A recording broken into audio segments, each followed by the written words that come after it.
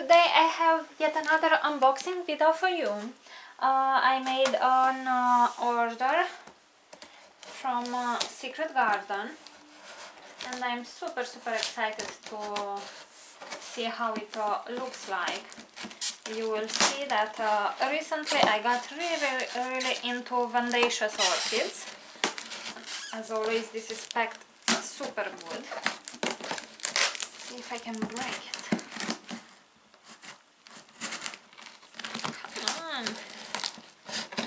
How did you guys pack this? It's such a hard sabotage.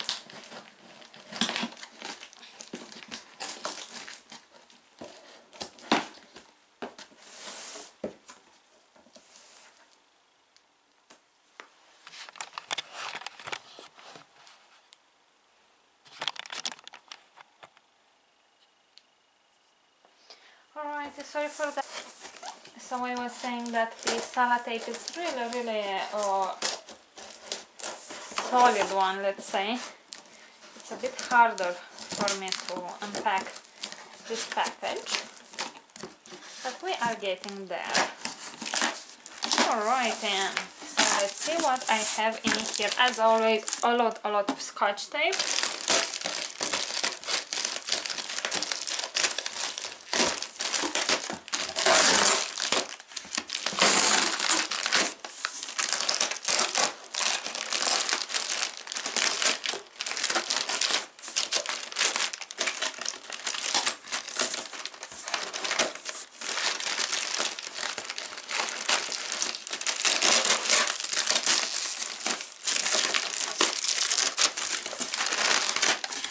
I don't even want to think how much scotch tape these guys are using every single time they are doing shippings.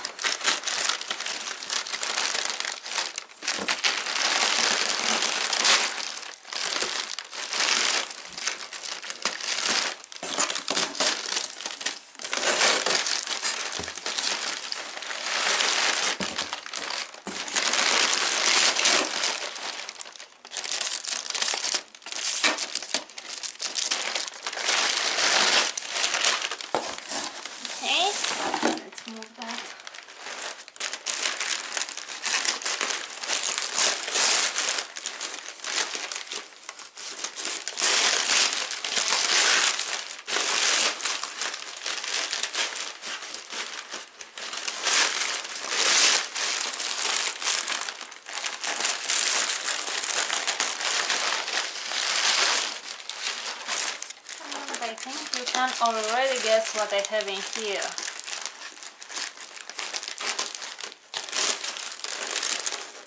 Gosh, there is so much paper. Oh, it is so pretty!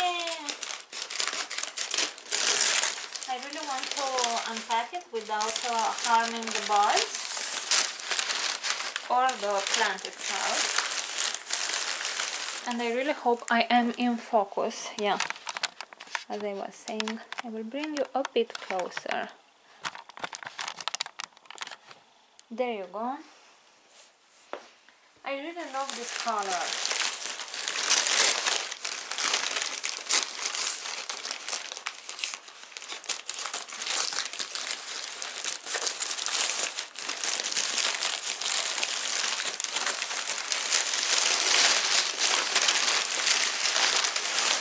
And let's check the roots, preferably without harming them. I really like how they pack things this time, really nice. I have some greener root tips.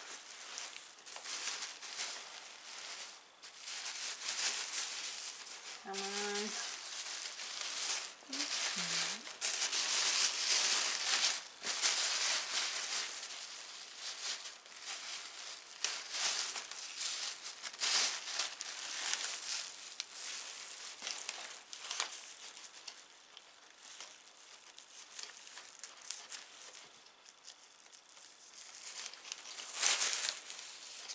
Alrighty guys, and here it is. I really hope I am in focus. Too much in focus actually. Alrighty, so here it is. I have a gorgeous orange Vanda. This is the Vanda Natcha Orange or Mandarin. I don't really remember. I will put you the name on the screen. But look at these long roots. She is so healthy. The blooms have a sort of a fragrance, but I don't think they are actually fragrant, but the package materials were. And I have two keikis. How pretty is that? And it seems that they can bloom at a very young age, because the second spike, this one, it is from the from one of the keikis at the base. I won't ever separate this. She is a lovely plant. And here is the other one, which should pretty much do the same thing. So I might actually have one more spike in the near future. Let's check the other bracts. Yeah, this seems to be all at the moment, but she is actually very beautiful. I have a bud inside the... Here it is. So it seems that a bud... Come on! I don't really know what is happening with this camera this time. I'm so sorry for that. So as I was saying, I have two lovely spikes. One is coming from this keiki, which is not really all that mature. It is a young one. Let's try to count its leaves. 1, 2, 3, 4, 5, 6, 7, 8 leaves, and it has already produced a spike. And this one has what? 1, 2, 3, 4, 5, 8, 9 leaves. So this keiki is capable also of producing a spike. I really love this color. It really reminds me of mandarins. It is a gorgeous orchid, gorgeous and healthy one. Unfortunately, here I see a marking, and I'm not sure if it is a fungal infection or if it was maybe sun damage. Who knows, we will see. It is a bit dusty, so I will go and rinse it really well. And now we will continue with the unboxing.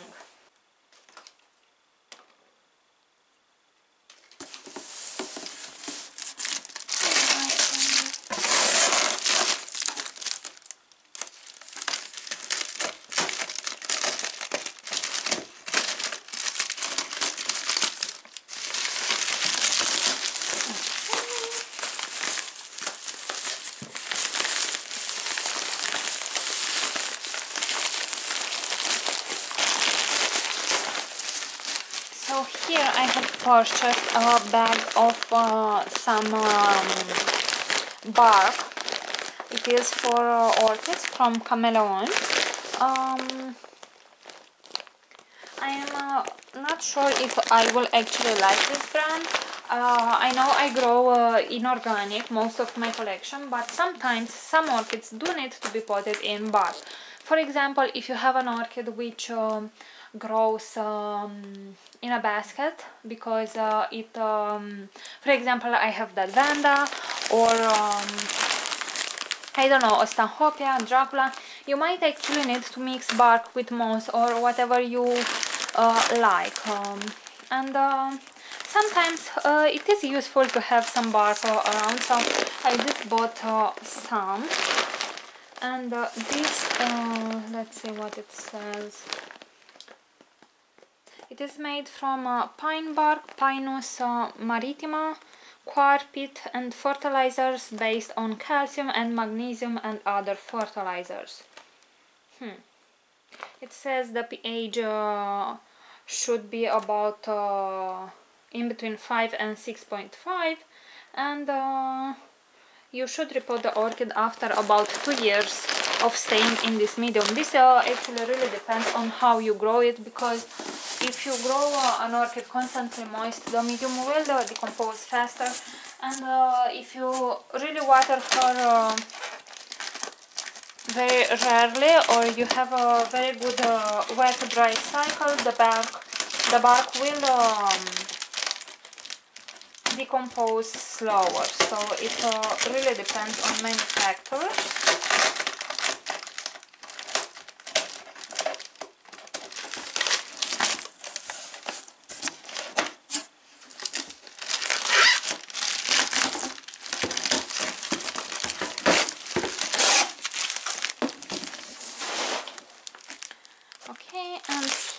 I actually know what it is.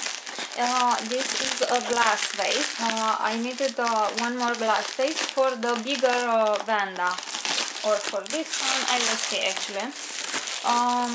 Anyway, I do needed another glass vase for one of them, and fortunately for me they had one on stock, the last one, so we will see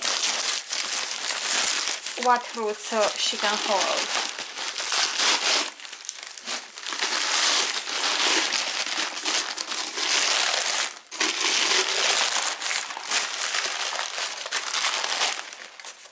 Alrighty, so here it is. It is quite nice.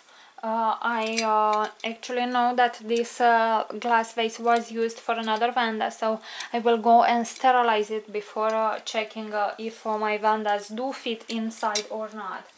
But if we can see that this one, for example, would fit pretty much perfectly, and the bigger one a bit more snug. So I might actually put the orange Vanda in here, and the maroonish one, I will see if I can build a basket for her. I will see.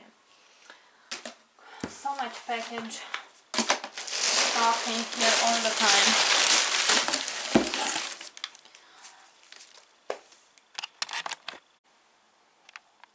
Okay guys, and here it is how my pretty Vanda is looking like. She is gorgeous. I really managed to put her in the glass vase, but I barely could snug her in because she has a great root system. So I made a sort of a circle on with the roots on the diameter or with the diameter of the glass vase, and then I pushed her in when I already had water inside. You can see the water is sort of greenish. This is because the roots have on them quite a lot of algae, but those things will wash away with 2 to 3 waterings, let's say. What I am doing when I am purchasing Vandas, it is the first time I soak them for let's say overnight, but now it's about 2 o'clock, so maybe I will leave it till 12 p.m. let's say, and then I will take the water out. I am submerging them in calcium at about 300 ppm, because this really boosts a lot the roots to grow very nice, and I have seen great results doing this. As I said, here I am not really sure what I have, but I will watch the orchid closely and see if it spreads, and in rest I cannot see really more things other than some little purplish spots in here, which I think are from sunlight.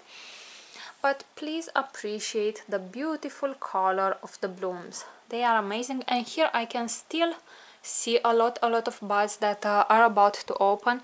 The little one won't develop more, but that is okay. It is just a cakey. It is beautiful, absolutely beautiful. I love this orange color. So alrighty guys, if you have any questions, please leave them in the comment section below, and also if you missed the video where I talk about how to care for Vanda orchids in glass vases, I will leave you a link in the comment section so you can go and check that video out. Thank you very much for watching, and see you all next time. Bye.